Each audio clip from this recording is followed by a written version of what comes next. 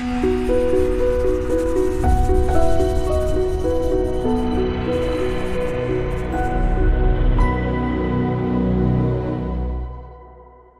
like to introduce Helen. So we've been talking probably for, I don't know how long you've been in touch with FNS now for, 6 months, a year, something like that. I can't quite remember. Like that. Feels a while ago now, yeah. So we've been Right.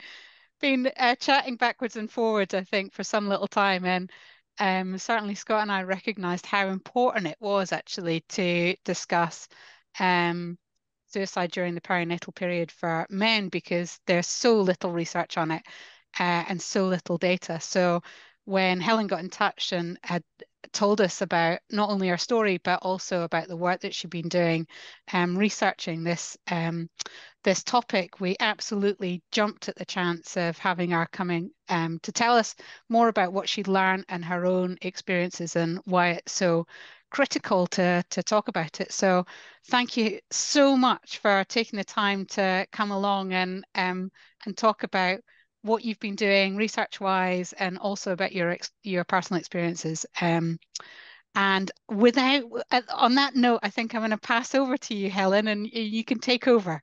Perfect. Thank you so much, Kathy. And again, thank you so much for having me here and giving me this opportunity.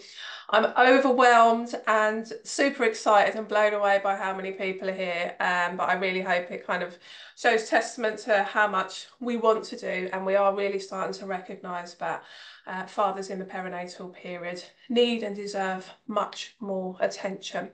So I shall share my slides and then I shall start introducing and going through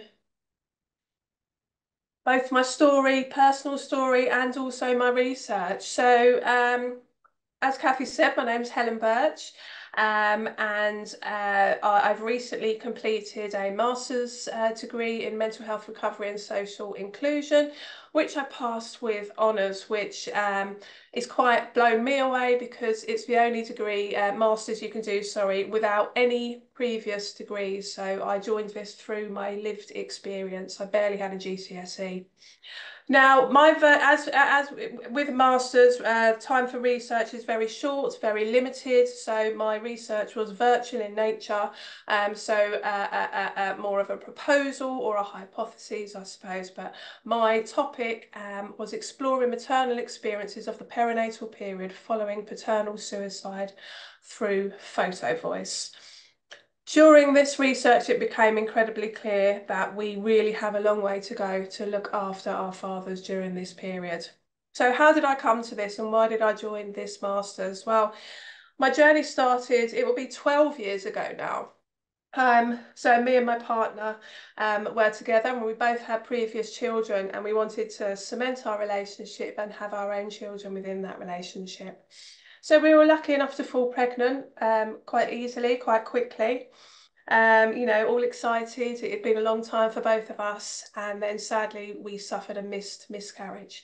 Now, I was cared for really, really well. And at the time, I didn't realise what was not happening for my partner, what was not being said to my partner. It wasn't until much later, that hindsight, which is not a wonderful thing. I think it can be a really devastating thing. But we continued. So we thought, we'll try again. So we got pregnant. And we had a no complications pregnancy and birth, and we've got our beautiful boy who is going to be 10 this year. I can't believe that. Again, I was looked after beautifully. And again, I had no reason or no recognition as to what was not being said to my partner, what was not being done to support my partner.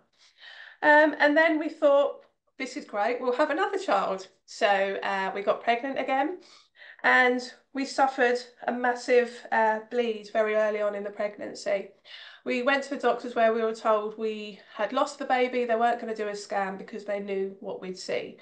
I kind of had a feeling that I was still pregnant though, but you kind of trust in the professionals.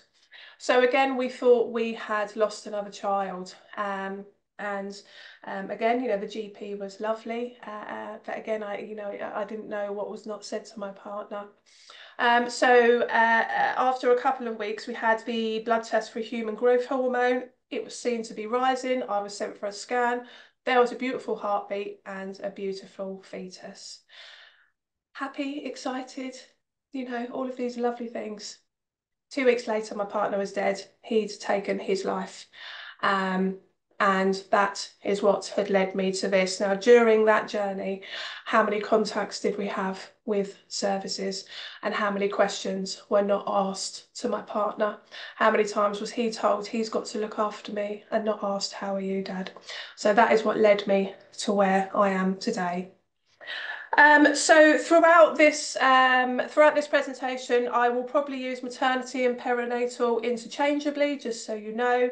And where you see HCP, I'm referring to healthcare professionals, predominantly within maternity services, but obviously any healthcare professional can come in contact with fathers.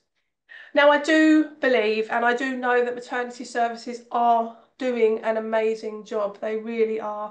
And that's with the training, the resources, and the information that they have. But they themselves and the families are not getting the training, resources, or the information that is required to keep the whole family safe. So throughout this project, I utilised research globally, so that was read and referenced within my project. And although this is more focused within the UK, it is absolutely all relevant and transferable across any maternity perinatal services. Poor maternal and paternal mental health has been associated with risk factors for poor outcomes in children. So, again, it's really vital that we look into this. Fathers play a hugely important role in a child's development and can affect a child's social competence, performance in school, emotional regulation as well. And fathers can also affect a child's well-being indirectly.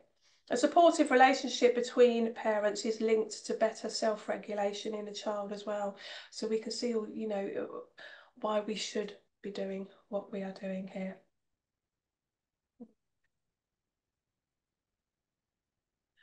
So introduction and background into my research here. So looking at the first point there, paternal suicide during this critical period is still highly stigmatised and under-researched.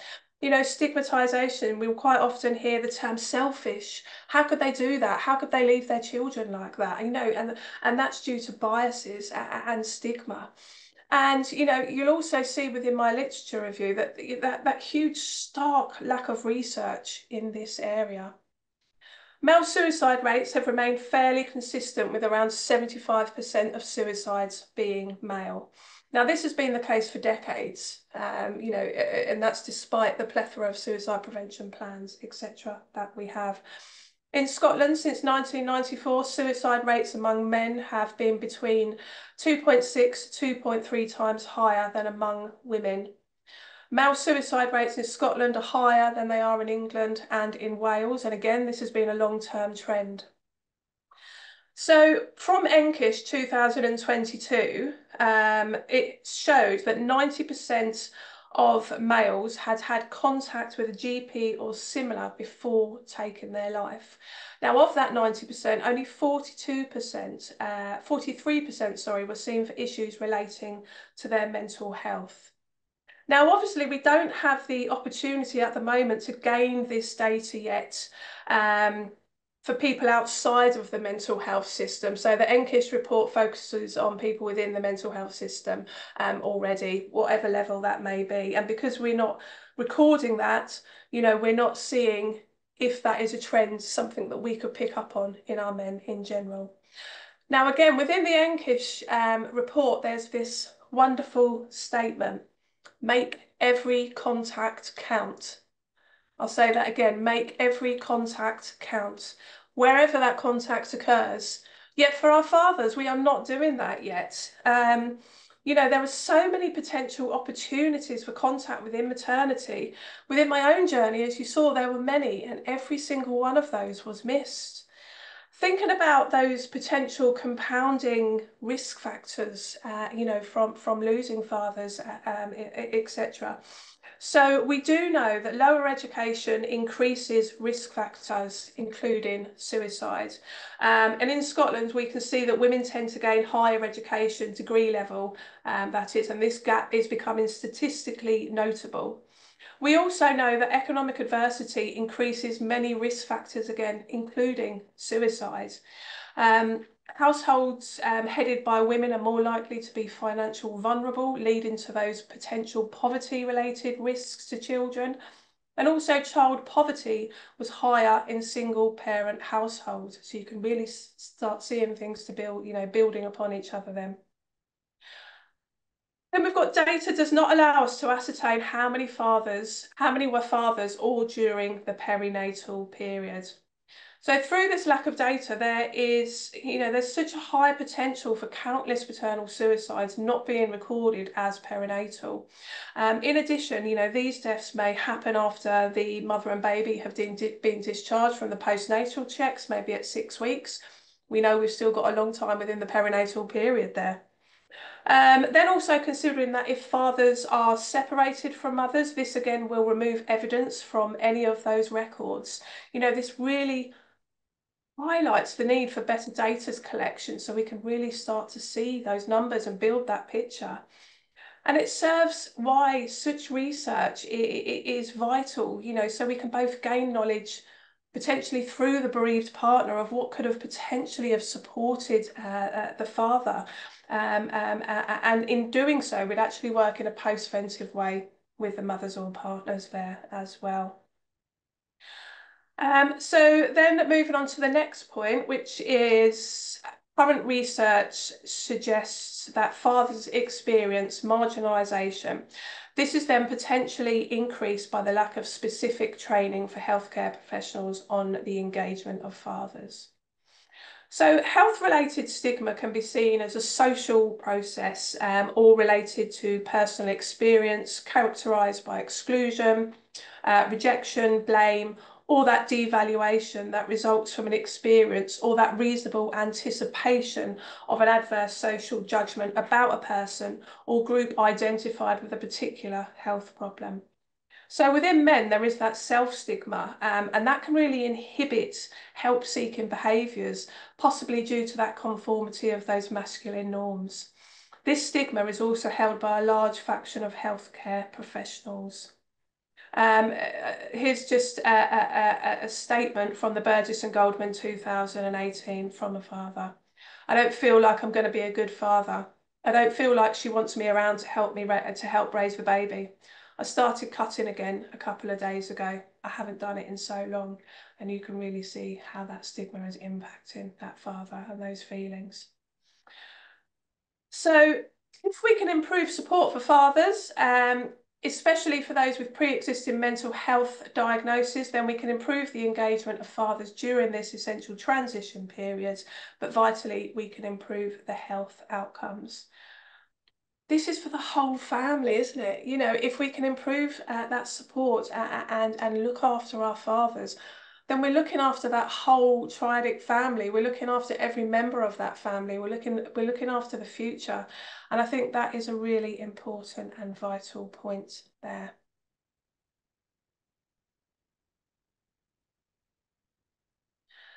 So more introduction and background. Being bereaved by suicide increases your risk of going on to attempt or die by suicide. So you could be met with that desire to join your loved one or that feeling of not being able to continue to live without them in that state of complicated grief. So being bereaved increases your risk of going on to die by suicide. So for some, this can develop into complicated grief. Now, grief does not transition from that acute grief, which is the stage after the initial bereavement. The bereaved feels stuck and that intense grief remains, and that inhibits life from returning. It ceases that person's ability to reintegrate. And this is what could be happening to our women who are bereaved by suicide. I know for me, absolutely. It took a very long time for me to be able to parent and to be able to reintegrate in life, and the effect it had and it is still having on particularly my daughter, because she was 7 at the time, is huge, and we are still under mental health services, and this is all stemming back from losing my partner. And I always say although my two boys, obviously one was 11 months at the time and I was pregnant with the other one. It hasn't really affected them yet. I kind of do a bit of an air quote there, because it's their normality, it's their life. But, once they hit puberty and those hormones start going round, who knows what they might start experiencing, which stems from the loss of their father through suicide. Why wasn't I enough for him to stay, etc. These questions are real, and we could be preventing that and looking after our young people. So when looking at the experience of women who have lost a man to suicide, women tend to put the blame on themselves for not supporting the man adequately. Again, this is another, persisting social view and stigma really that relates to women in this case, that we're the carers. And then this then increases our shame and blame. Why couldn't we prevent it? Why didn't we see it? Why weren't we enough? And this can absolutely increase the risk of mental health issues for the woman there. And again, this can lead to potential mental health risks or elevations for the child or children within that situation.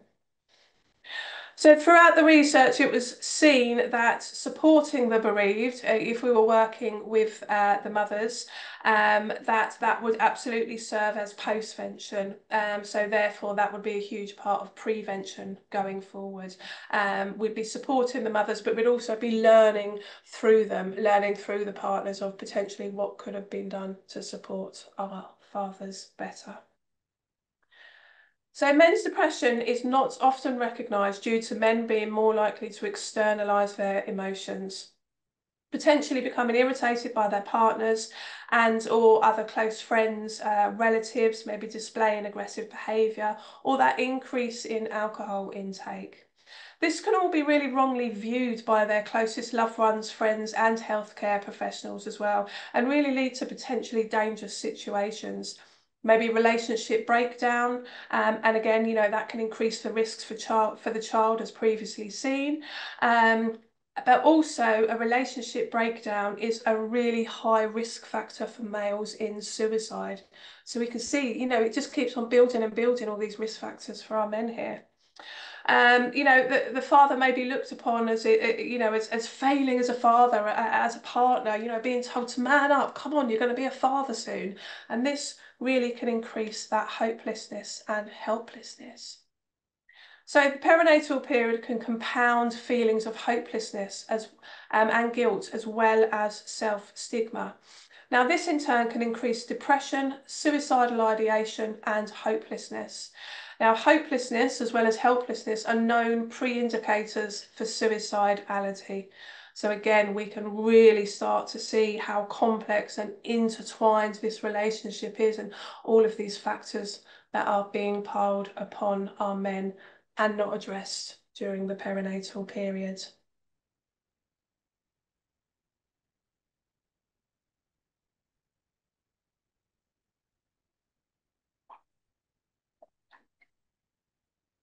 So I'm really proud of this picture. I have to say, it took me quite a while. I'm not very good at making things neat and tidy. But I really think it's just such a clear visual representation of everything that fathers potentially can experience. Well, they do experience. I'm not going to say potentially, actually. I'm going to, kind of put my foot down here and say that they do experience. So, if we take a look at what fathers are met with and, then become aware of how becoming aware of this can really start to be the start of that recovery of maternity services for our fathers. So as we can see, we've got Dad in the middle there.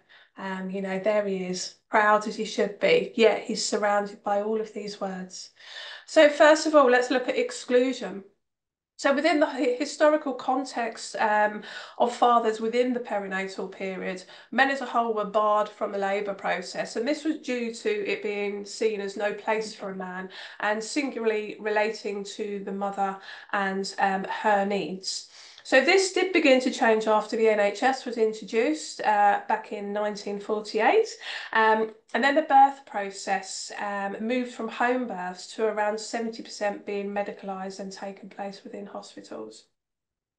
So this really increased feminism towards the medical authorities and patient choices. But it did take until around the 1970s for father's presence to be considered normal again. Now, yes, of course, we have thankfully seen, considerable changes within maternity services in those years preceding that. Yet a paradigm shift, to gain equality and inclusion for men is absolutely still needed. And conversely, it could be the feminist views surrounding the maternity services that now really impede that equality of fathers' needs.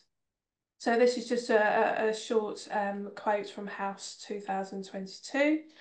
Mother and baby are at the heart of everything, with family mere bystanders when it comes to the final push. Then we move on to marginalisation. So fathers are mocked for passing out. We see this. I remember seeing it on One Born Every Minute, and you hear that joke, oh, you're not going to pass out, are you? Yet in any other walk of life, any other time in somebody's life, when somebody experiences something that shocks their mind and body into them actually losing consciousness, we don't stand there and laugh. Yet our fathers are mocked and laughed at when they pass out because they're going through such a huge transition or ordeal. This is something we really need to think about there. So next we have gender prejudice. So man up, you're going to have to look after her.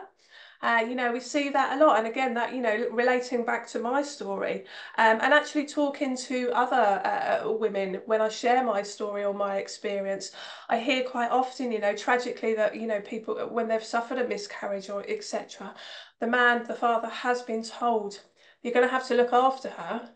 Yet nothing is forthcoming for the father. He needs looking after. He's just lost a child. He's just experienced that trauma, and yet there is that gender prejudice.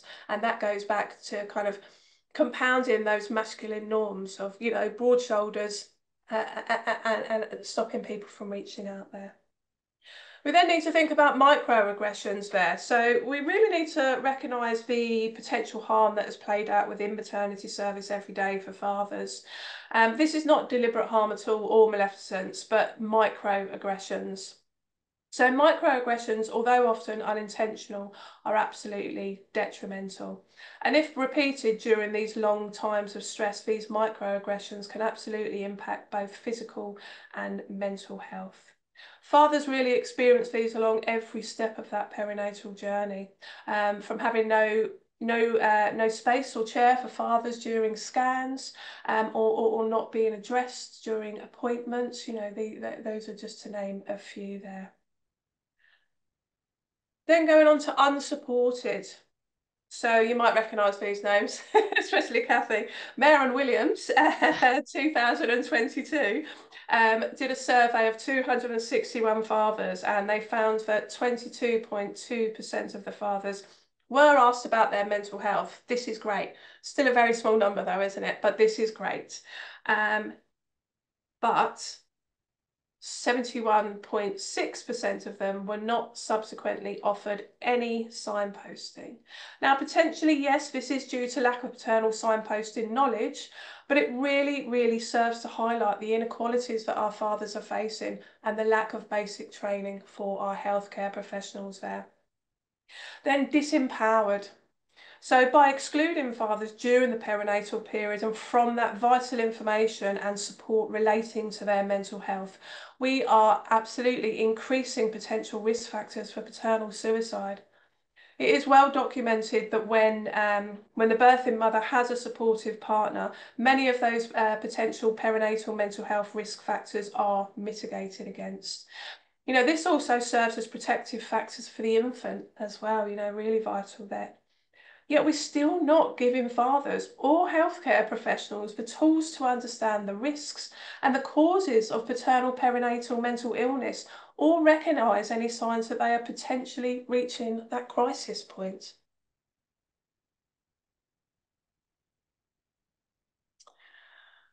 So my literature review, it was very interesting, to say the least, and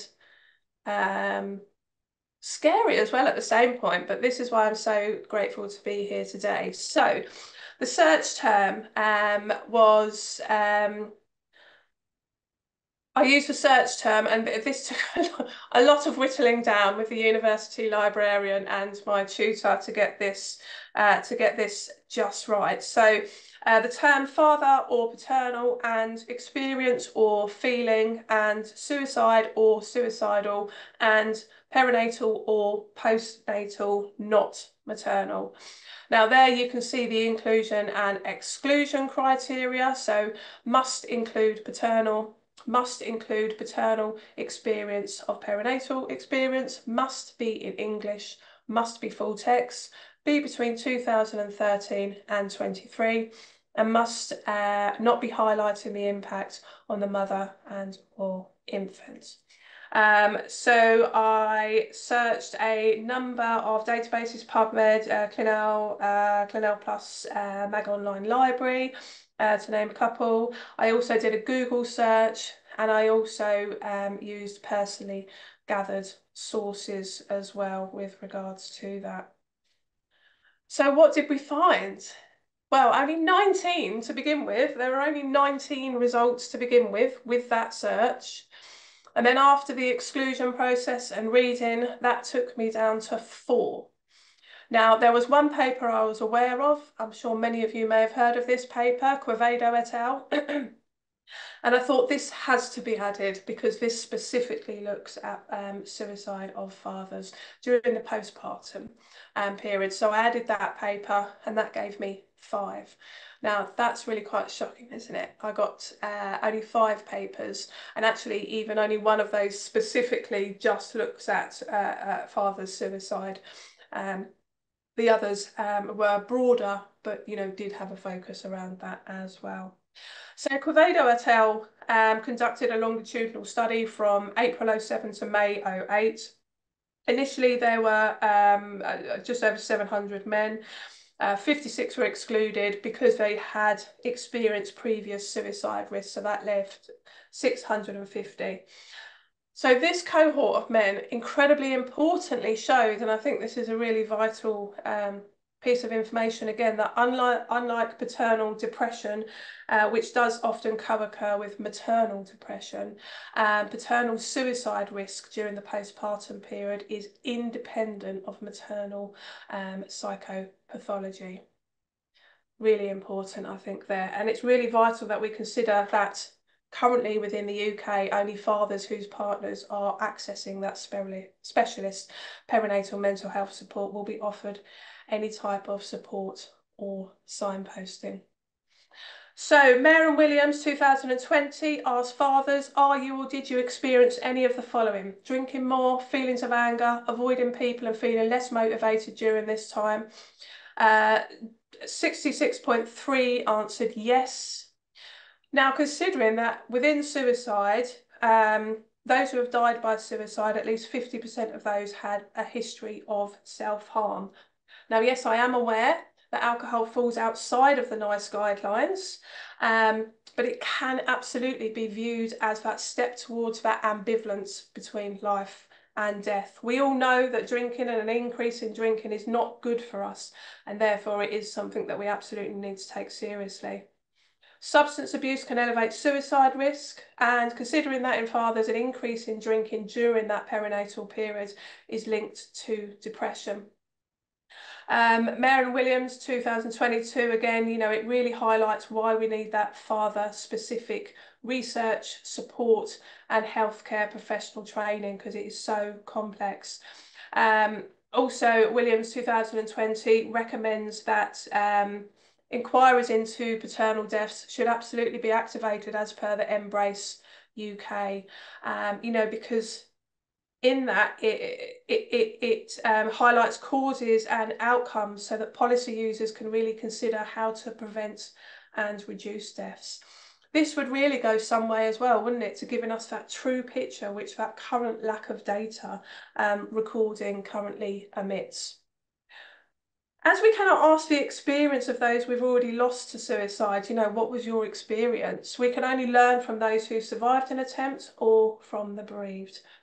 You might recognise this journey here. This is from mine, but it's taken from Williams 2020. So there were ample opportunities missed to check on my partner's mental health. In the 2 years leading up to the suicide, we suffered a miscarriage and no complications, pregnancy and birth.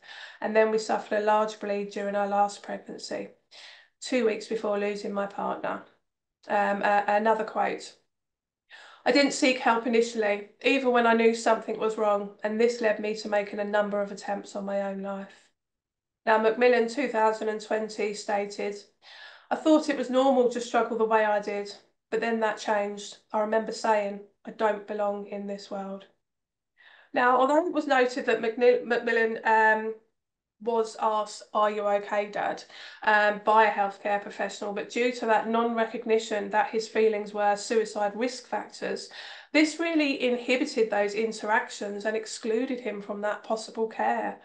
Fathers' care and support needs are really often marginalised or ignored, and this is due to their different presentation or lack of knowledge around this. So thinking back to, maybe aggression, maybe drinking, and not recognising that as the depression there. What I have noticed so far is that lack of research specifically looking at maternal suicide, and this is possibly due to, but not inclusive, those current statistic recording methods which do not include this data. And that lack of empirical evidence is so stark, considering that suicide prevention and postvention is so high on the agenda, yet fathers are still not included within policies or strategies.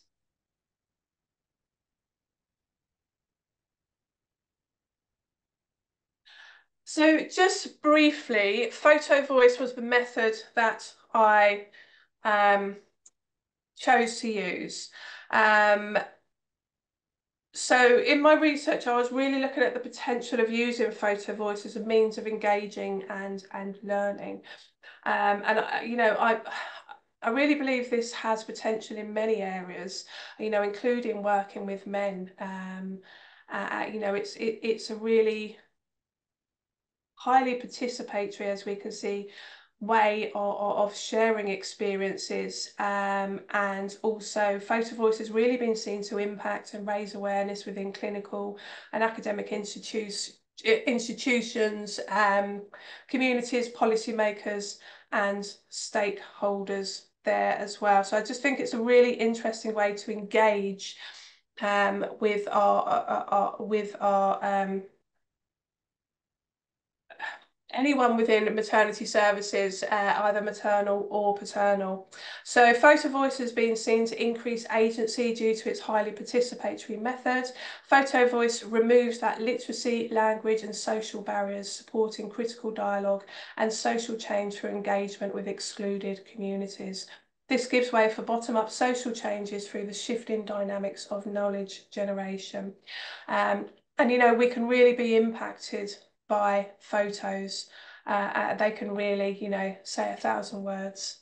So I think it's a really great tool to use going forward.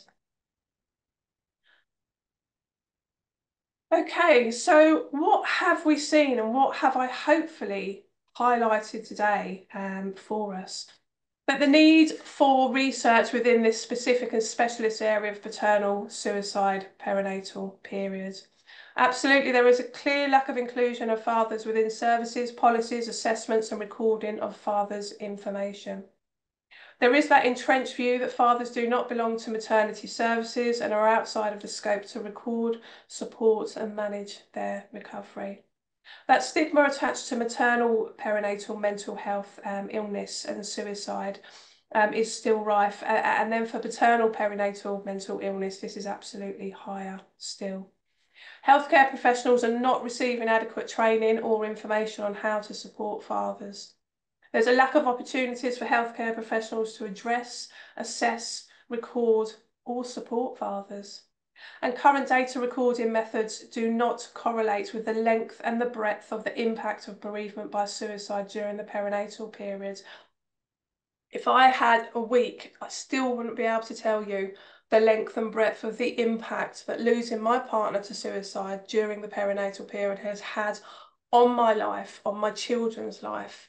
You know, a week would not be long enough. 9 years this year, and I am still learning. I am still on that journey, and I will forever be on that journey. You know, and that's something I really can't stress enough.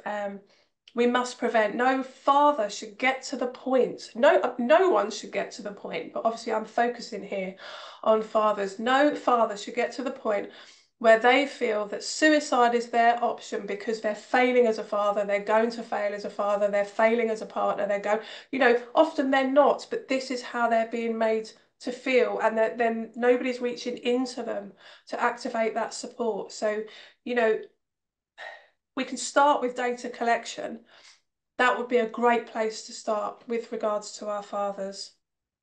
So I go a bit off piece there and get very passionate. But our project, well, my project's aims. So the aims were to create dialogue amongst maternity services, policymakers, healthcare professionals, and service users, past and present.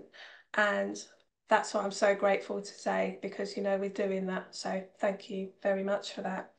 We want to increase training for healthcare professionals in how to support and then recognise those potential warning signs. So we need to increase training, don't we? And this would really help to remove, or at least reduce, that bias and that stigma around there. So future aims which were implicated through this study. So photo voice, as I've seen, as I briefly touched on. Despite the project's initial aims of exploring what could support fathers within maternity services with a view to reduce maternal suicide, it became clear that through engaging with peers during this study, that peer support was an important aspect that must be implicated. So although we'd be bringing people together, the peer group would not be considered naturally occurring due to the recruitment process.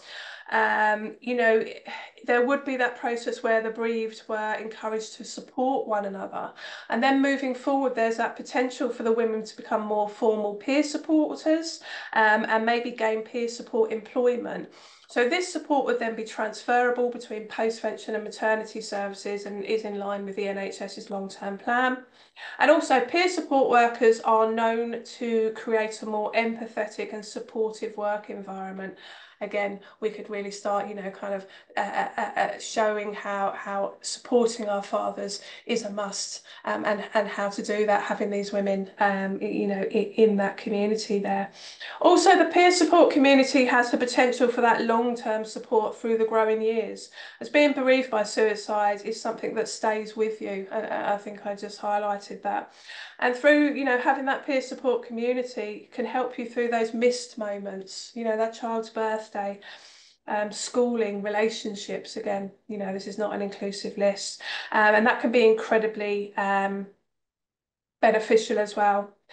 And then finally on there, to increase data collection of fathers within maternity services and within suicide prevention plans. Data collection needs to include parenting status, and there is a need for fathers' wellbeing and mental health needs to be included within maternity services notes. And there's that, you know, huge alarming gap in the research, specifically looking at paternal suicide during this critical perinatal period. Fathers are not being linked to children in maternity or health visiting unless, you know, they're engaging with the services. And then dads who are separated and isolated from families are, you know, kind of lost in the ether there. So when that suicide happens, there's no trail, there's no paper trail to collect that data about that, you know, about that status. Data collection methods need addressing so we can really ascertain the true scale of paternal suicides. Now, finally, I would like to finish with this. So within maternity services, when is a good time to talk about suicide and the potential risk factors for fathers? Even with suicide being the leading cause of maternal direct death occurring a year after birth, suicide is still such a huge taboo subject. and it's not openly discussed within maternity. So this really perpetuates that myth that pregnancy and birth is that singularly joyous occasion, and that really intensifies that self-stigma for those who do not experience this. It can be said by the number of suicides that we are not yet talking about or addressing suicide in the scope that it requires to prevent. Suicide is still such a fear-loaded word, but when coupled with maternity, that fear is really heightened. Healthcare professionals do not want to scare parents or take away from this joyous occasion. Now, of course, we do have to achieve a balance, but it can be said with certainty that we have not achieved a balance that either prevents either maternal or paternal suicides yet. So again, when is the right time to talk about suicide within the perinatal period? It would seem that there is no right time, but conversely, there's also no wrong time. What is wrong is not to address it at all due to fear or lack of education or signposting information. So with that, I finished my presentation. I thank you very much for listening, and I look forward to your questions. Thank you very much.